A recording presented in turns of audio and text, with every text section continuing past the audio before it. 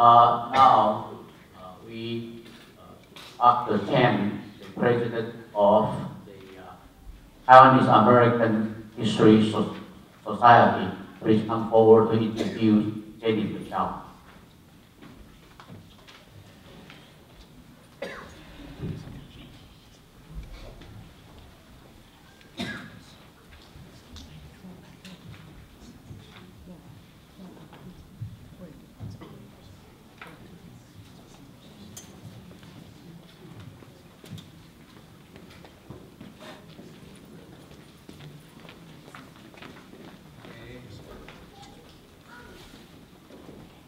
Hello, yeah.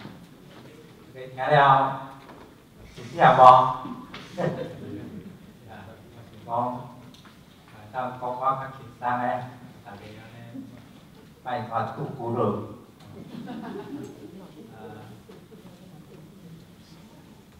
Jennifer, I met her 18 months ago at Manhattan Beach bookstore. First time, new book published. Và không ít lắm thì và đến hôm nữa tôi Manhattan Beach ngày trên sự phát biểu về hậu quan siêu soạn này 228 legacy of capital. 228 legacy có trên home ngon. Đây là sao mi sọc ca dùng để đề bảo cái chuyện đề ba về tuy tại họ trên gì đó của đeo cái. It was Jennifer's in-law, Dr. So he emailed to me, please go to the Manhattan Beach. That's why I met her. Where's Jennifer? Have you get the visa to visit Taiwan recently? Oh. Have you get the visa yet? Yeah, I hope. You have U.S. passport, but you need visa. No. Oh, 1 month is okay. All right, and you are safe. For most of our Taiwanese Americans have experience after attending Taiwan Center's activity. We have practiced and collected the visa to go back to Taiwan.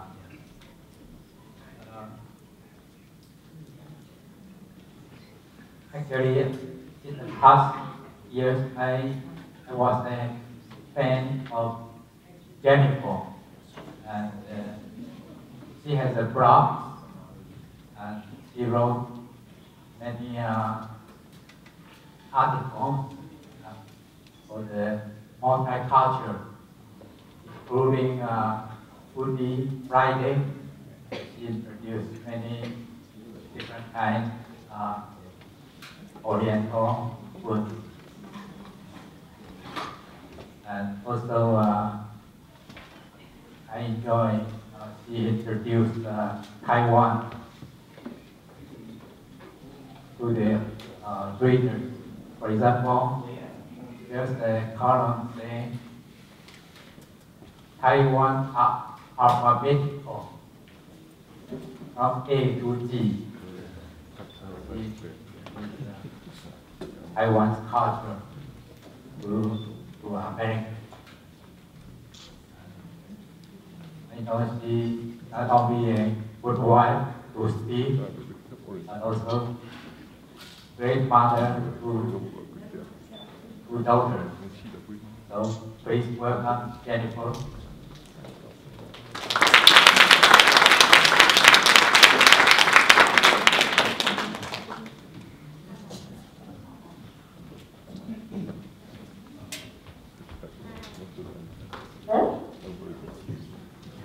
Hello?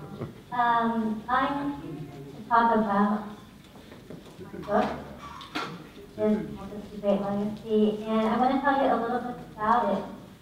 It actually is called Great Legacy because it talks about 228, how effects, especially emotional effects, trickle down through the different generations. And it teaches to everybody around you. So my novel is about a fictional Taiwanese American. There are 4 perspectives in it. So the first generation is the grandma, the second generation, the daughter, third generation is the granddaughter. There's actually a 4th perspective, which is the outsider perspective. So I'll be discussing sort of the different viewpoints that are in my novel. I have a little excerpt from each viewpoint, and I also have that coupled with some real-life quotes from the different generations that have been affected by 228.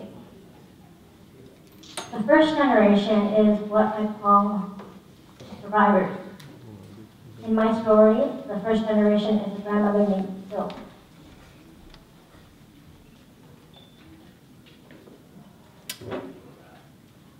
Silk packed her husband's lunch every day.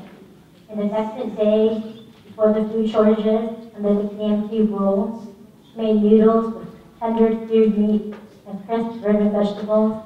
Later on, the recipes evolved to noodles, sprinkling with scallions.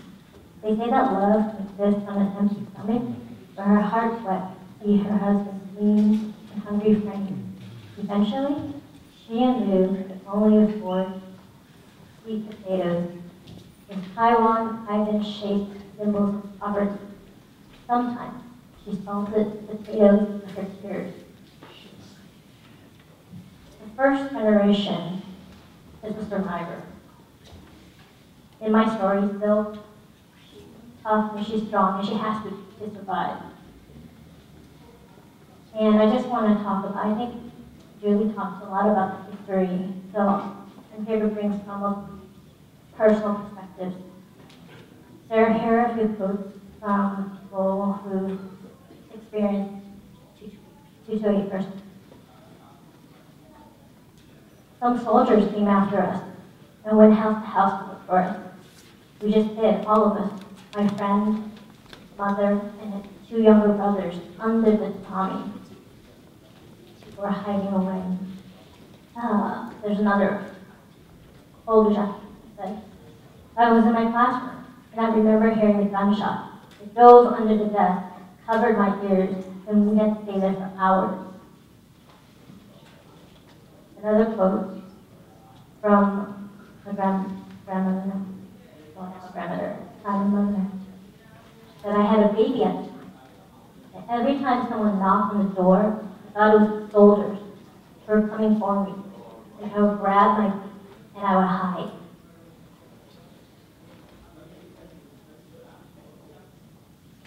There's another one. In the middle of the night, men in uniform stormed into our house looking for my brother, from the sister's perspective. They handcuffed him and ransacked our house. That day, my sister and I shivered from head to toe because we were so scared. Both my parents wept. It was the first time I had seen my father shed a tear. We waited years for any news. During that entire time, nobody dared to visit. It was like we had contracted some sort of infectious disease. So the first generation of survivors, they have stories of trauma and of fear. So how do we deal with this? How do we find hope? I think just like Julie was saying, we find it by telling the truth and by showing the truth. I don't know if you saw in the other room, there are photos on the wall about the things that happened and explanations. When we tell the truth, when we show the truth, and we're part of a supportive community, we're able to go through that trauma find hope, process through it. The second generation, I call the inheritors. These are the inheritors of what happened to the parents. In my story,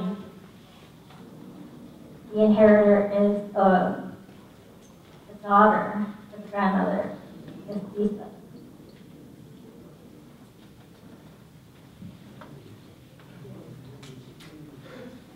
Sometimes Lisa wishes she and her mom could connect two mature adults. Each time she reached major milestones in her life, Lisa thought their relationship would change. She believed it when she graduated from high school, when she landed her first full-time job, and when she delivered Abby into the world. She imagined that something magical would occur, and the two of them would finally be able to share heart to heart. Of course, that never happened. The second generation inherits things. It can inherit hope, it can inherit fear. In my story, Lisa, she feels disconnected because her mother is unable to share about her secrets and her trauma. Here are some real life quotes from second generation people. When I was a kid, my parents told me, if anybody speaks to you in Mandarin on the phone, don't say anything, just hang up.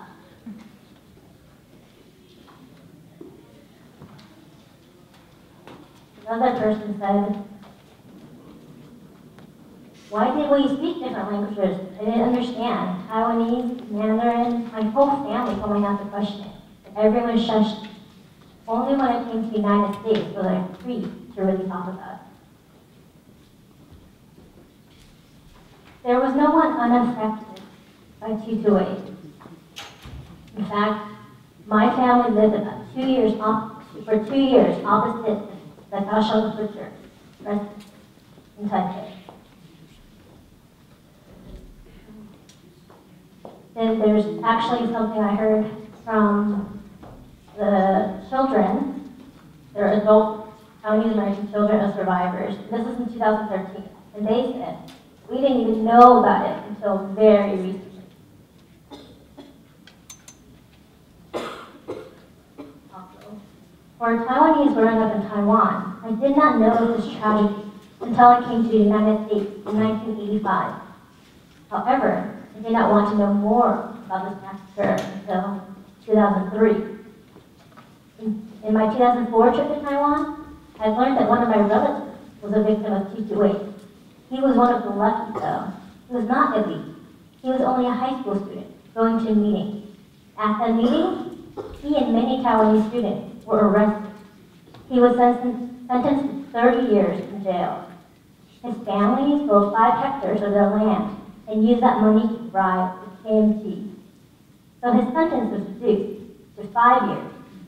After he was released from prison, he became a doctor. Because his beautiful children grew up in the shadow that their dad was once a prisoner.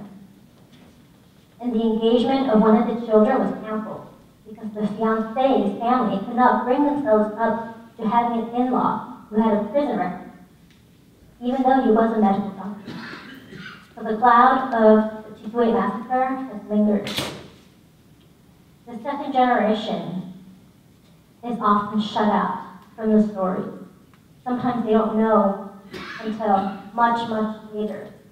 It is because we have that silence that they don't know and they don't understand. And we need to make sure that we continue and involve second generation for their own benefit, to know about their family history, and for their knowledge of true history of what really happened. We know, as Julie mentioned, that the KMT national government in Taiwan, they kept the 228 massacre out of history books for many, many years, and there were several generations that were taught little about history. So the third generation, I'll talk about it. I'm calling the unaware. This is the grandchildren. So in my story, there's a granddaughter named Kathy. She's third generation.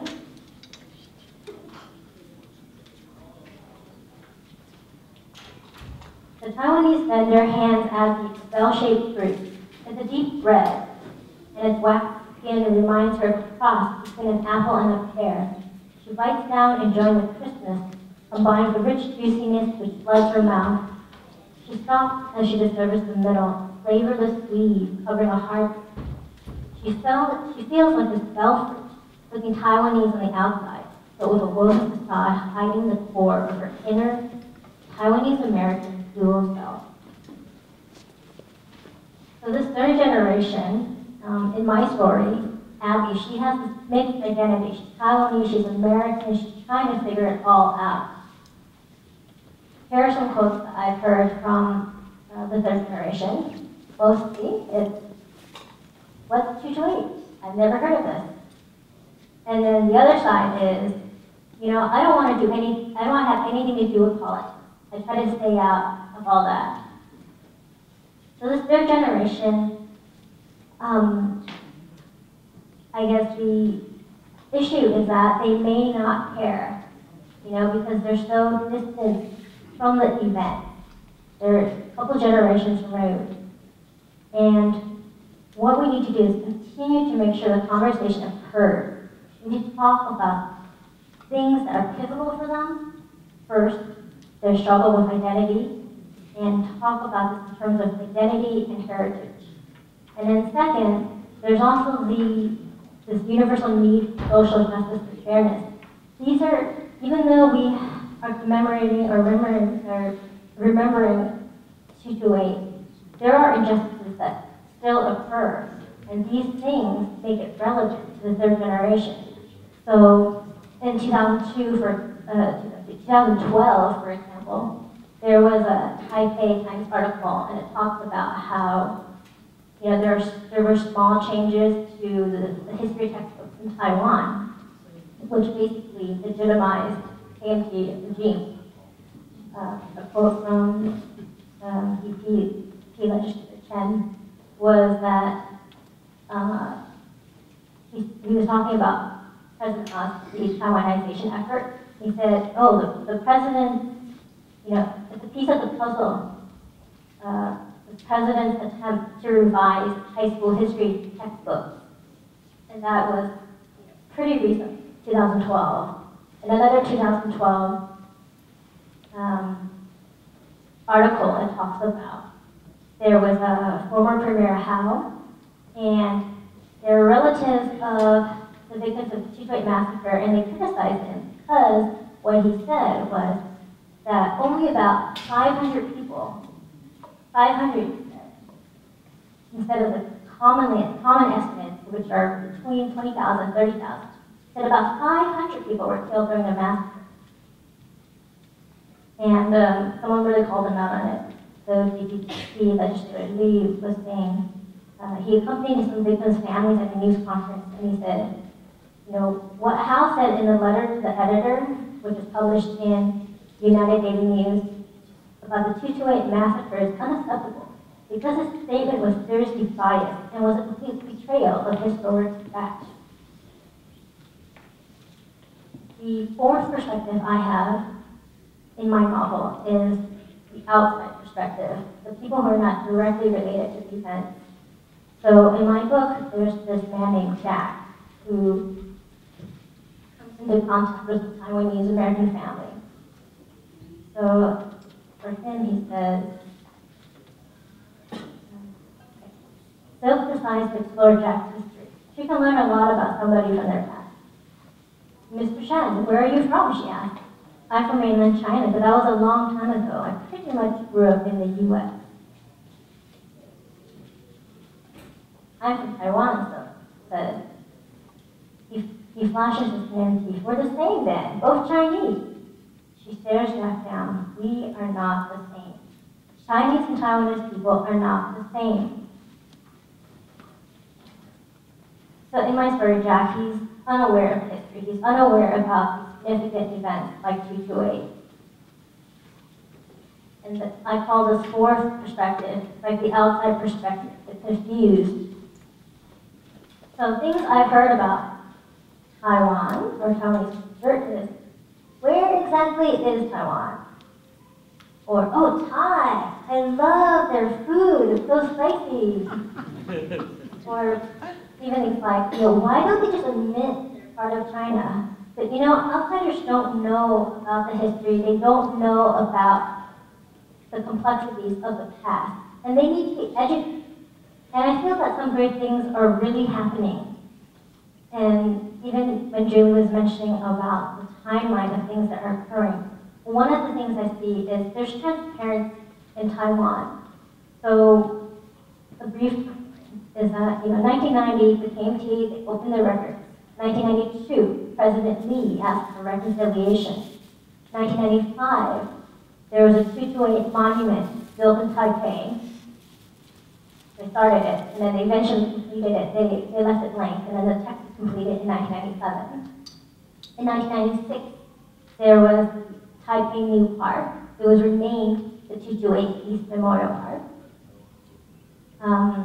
2003, there's specifically these 228 ceremonies in Taiwan, and they also have issued these certificates, right? These reputation restoring certificates to families of victims who died in 228. Only about 30 to 40% of the victims' families actually accept the certificates. In 2011, they reopened the 228 Museum in Taipei, which was first set up in 2006. So Taipei is becoming more transparent. There's also more awareness, like worldwide global awareness. So with the internet, there's a lot of online stuff, and I think that the nonprofit, the 228 Memorial Foundation, has done a lot to increase education with English documents. Even in the U.S., in 1997, there was Congressman Pete Sessions. He's from Dallas-Fort Worth, and he actually recognized February 28th as Taiwan Peace Day. So there's a lot more awareness. And then, lastly, there's also truth in art, in the art world. There's the nonfiction, we talked about Formosa's Trade. There's also a couple other ones I want to mention, like Jonathan Manthorpe's called Forbidden Nation, A History of Taiwan. He wrote that in 2008. There's the Milo Thornberry's Fireproof Moth, a missionary in Taiwan's White Terror. And it's his story of being a missionary during that period. And then there are the novels, which I like novels because they are stories, and people connect with the emotions of lives in the story, and it helps them to remember, and it helps them be intrigued about history, about culture. So the first time I actually heard about 228 in a book, in a novel, was in 2006. There's a one-line reference in a book by Justina Chen called Nothing But the Truth and a Few White Lies. But now I'm glad that people are opening up. There's Julie Wu's novel, Third Planet, which is just an excellent, detailed historical context. And then my novel, 228 Legacy, is about heritage, the history, and how it affects generations down the line. So I am offering the book for a discount $15. It's in the back. It's usually $16.95, but it's $15 here. And all the proceeds that I'm getting today, I'm going to donate 10% to TALC, the Taiwanese American Citizens League, because I want to continue and instill that Taiwanese American pride for us to create a strong community. Oh, and one more thing is that my daughter, my lovely daughter who's a Girl Scout, also, if she wanted to let you know that if you're the lucky first two who decide to spend $20 and get one book and a box of Thin Mint Girl Scout cookies. So thank you so much for your time.